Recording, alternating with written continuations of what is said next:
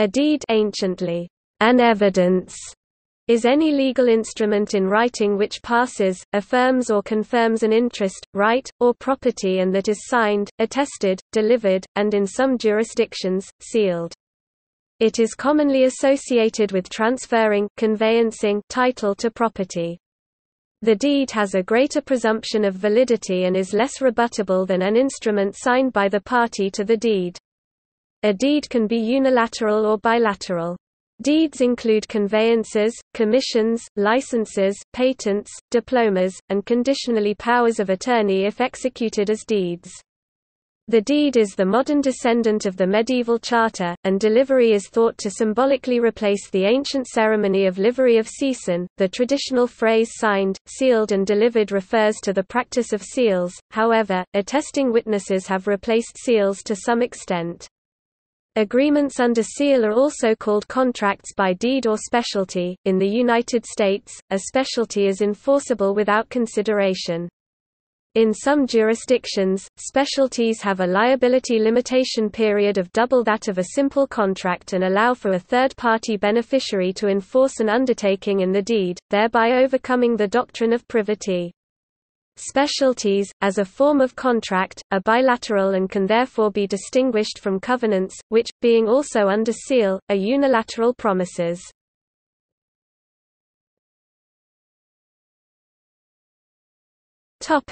Requirements. At common law, to be valid and enforceable, a deed must meet several requirements. It must state on its face that it is a deed, using wording like, "this deed", or "executed as a deed". It must indicate that the instrument itself conveys some privilege or thing to someone. The grantor must have the legal ability to grant the thing or privilege, and the grantee must have the legal capacity to receive it. It must be executed by the grantor in presence of the prescribed number of witnesses, known as instrumentary witnesses. This is known as being in solemn form. In some jurisdictions, a seal must be affixed to it. Originally, affixing seals made persons parties to the deed and signatures optional, but seals are now outdated in most jurisdictions, so the signatures of the grantor and witnesses are primary. It must be delivered to delivery and, in some jurisdictions, accepted by the grantee acceptance. Conditions attached to the acceptance of a deed are known as covenants.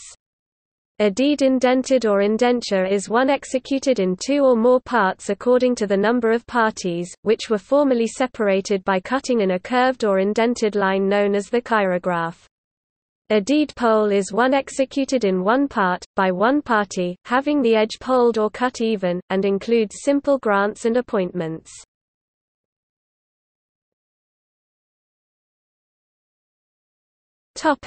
Deeds of conveyance.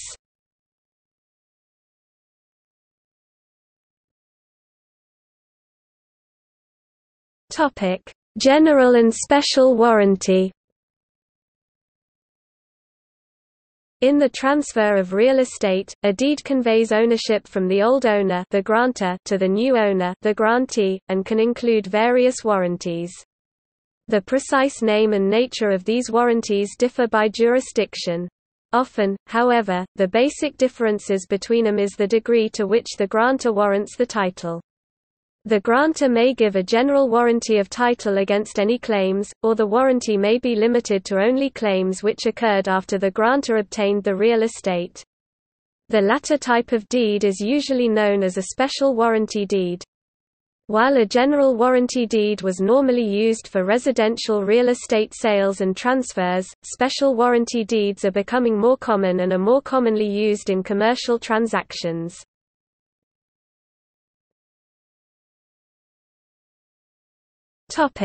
Bargain and sale deed. A third type of deed, known as a bargain and sale deed, implies that the grantor has the right to convey title but makes no warranties against encumbrances. This type of deed is most commonly used by court officials or fiduciaries that hold the property by force of law rather than title, such as properties seized for unpaid taxes and sold at sheriff's sale, or an executor.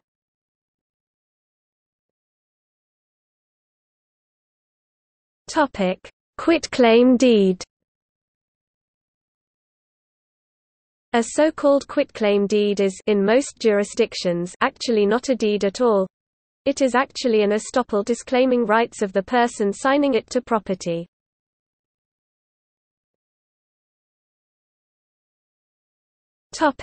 Deed of trust. In some jurisdictions, a deed of trust is used as an alternative to a mortgage. A deed of trust is not used to transfer property directly. It is commonly used in some states, California, for example, to transfer title to land to a trustee, usually a trust or title company, which holds the title as security in escrow for a loan. When the loan is paid off, title is transferred to the borrower by recording a release of the obligation, and the trustee's contingent ownership is extinguished. Otherwise, upon default, the trustee will liquidate the property with a new deed and offset the lender's loss with the proceeds.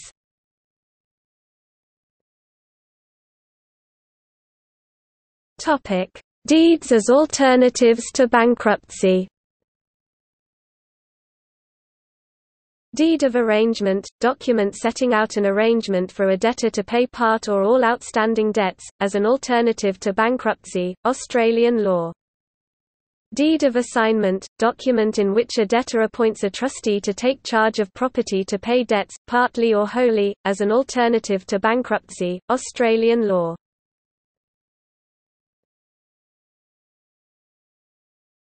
Sanad. Sanad, also spelt as Sunnad, was a deed granted to the rulers of native princely states in British India, confirming them in their ruling position in return for their allegiance to the British Raj.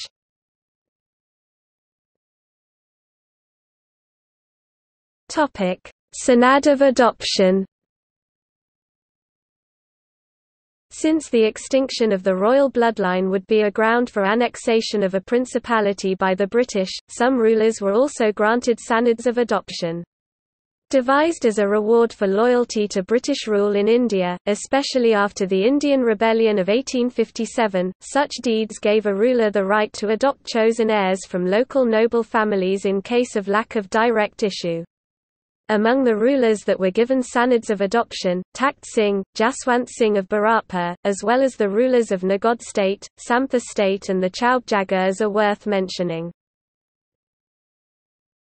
Structure. The main clauses of a deed of conveyance are: premises parties clause, sets out the names, addresses, and descriptions vendor, purchaser, grantor, grantee, transferor, transferee of parties. Recitals, narrates in chronological order the previous ownership of the property being conveyed, starting with the earliest deed of title down to the contract of sale. The conveyance gives effect to testatum, a command to witness which acknowledges the payment and receipt of the consideration and signals the beginning of the operative part, usually begins with "Now this deed witnesseth." Operative part. Operative clause. Vendor gives effect to the contract of sale by conveying his interest in land to the purchaser. Parcels clause. Clause detailing the location and description of the property being conveyed. Habendum. Clause indicating the estate, freehold, etc., or interest to be taken by the grantee. Tenendum, to have and to hold, formerly referring to the tenure by which the estate granted was to be held, though now completely symbolic. Referendum, reserves something to grantor out of thing granted, such as rent, under the formula yielding and paying. Conditions. Warranty. Grantor warrants the title to the grantee general, when the warrant is against all persons special, when it is only against the grantor, his heirs and those claiming under him. Covenants, binding limitations or promises. Conclusion or ischatocol, execution and date. Testimonium. Scotland, testing clause, attests to the due execution of a deed or instrument. Examples: England and Wales, in witness whereof, the parties to these presents have hereunto set their hands and seals. Ireland, in witness whereof the parties hereto have hereunto set their hands and affixed their seals, the day and year first herein written. Scotland, in witness whereof these presents, consisting of this and the preceding pages, are subscribed by me at place on the day of month 2000 and year in the presence of name of address.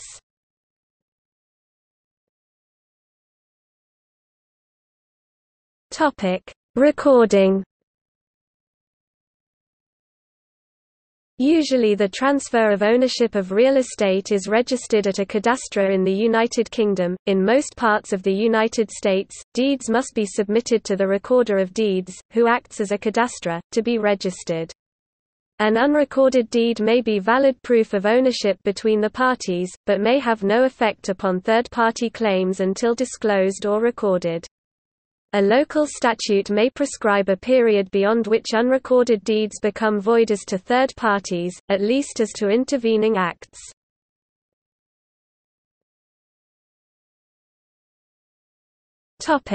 Joint ownership.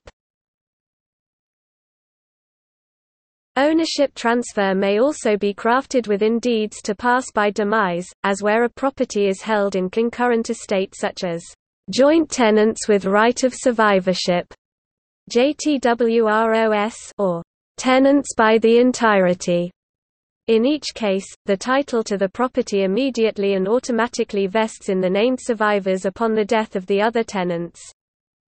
In most states, joint tenancy with the right of survivorship requires all owners to have equal interests in the property, meaning upon sale or partition of the property, all owners would receive an equal distribution of the proceeds.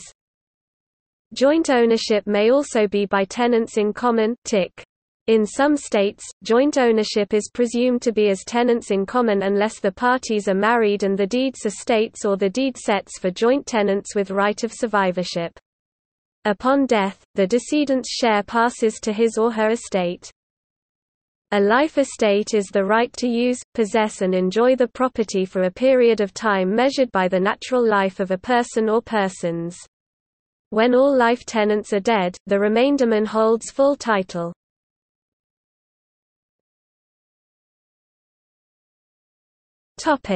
Joint tenants with rights of survivorship versus joint tenants in common.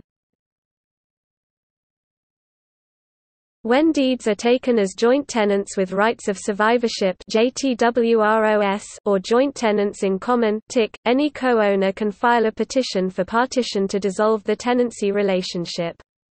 JTWROS deed holders always take the property in equal shares, therefore, if the partnership is dissolved through partition, the proceeds must be equally distributed between all of the co-owners without regard to how much each co-owner contributed to the purchase price of the property.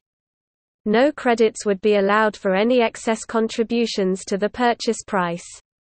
For example, if A and B co-own property as JTWROS and A contributed 80% of the purchase price, A and B would still receive equal distributions upon partition.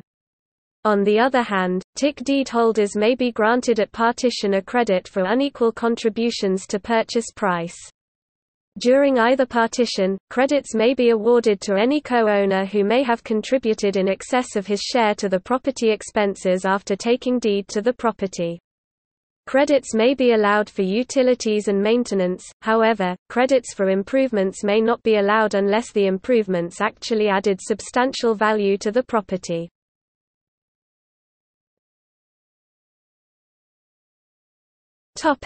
Pardon as deed. In the United States, a pardon of the President was once considered to be a deed and thus needed to be accepted by the recipient. This made it impossible to grant a pardon posthumously. However, in the case of Henry Ossian Flipper, this view was altered when President Bill Clinton pardoned him in 1999.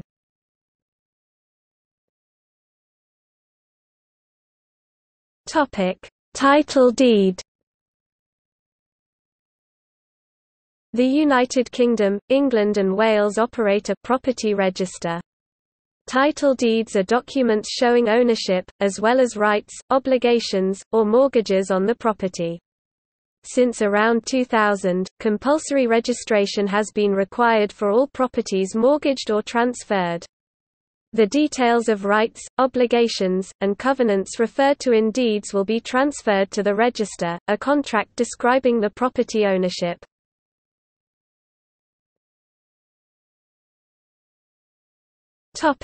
Difference between a deed and an agreement.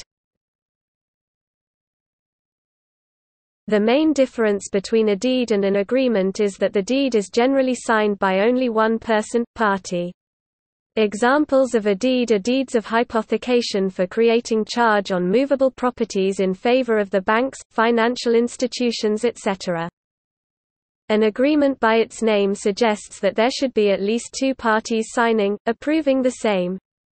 Examples of an agreement are agreement to sale, loan agreement etc. At common law, ownership was proven via an unbroken chain of title deeds. The Torrens title system is an alternative way of proving ownership. First introduced in South Australia in 1858 by Sir Robert Torrens and adopted later by the other Australian states and other countries, ownership under Torrens title is proven by possession of a certificate of title and the corresponding entry in the property register.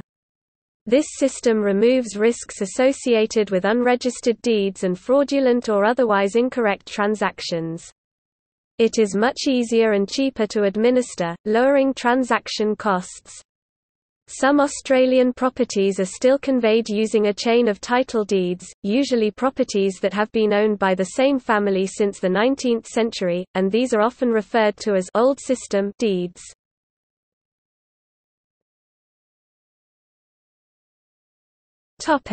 Wild deeds. A deed that is recorded, but is not connected to the chain of title of the property, is called a wild deed. A wild deed does not provide constructive notice to later purchasers of the property, because subsequent bona fide purchasers cannot reasonably be expected to locate the deed while investigating the chain of title to the property.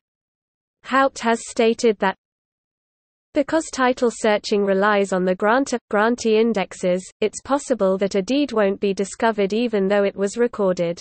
Example, Atwood sells his land to Burns, but Burns does not record his deed. Burns later sells the land to Cooper, and Cooper records her deed. But because the previous deed, the deed from Atwood to Burns, was not recorded, Cooper's deed is outside the chain of title. In a title search, someone looking up Atwood's name in the grantor index would find no indication that Atwood conveyed the property, and nothing would lead the searcher to Cooper's deed.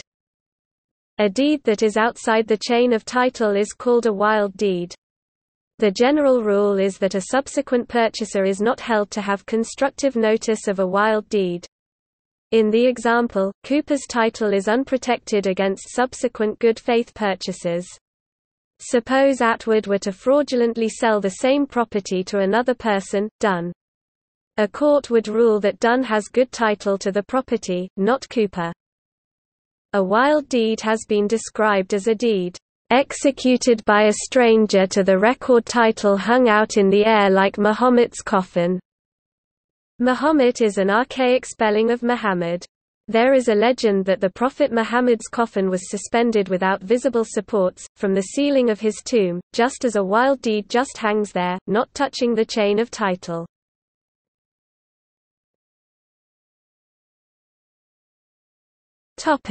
See also: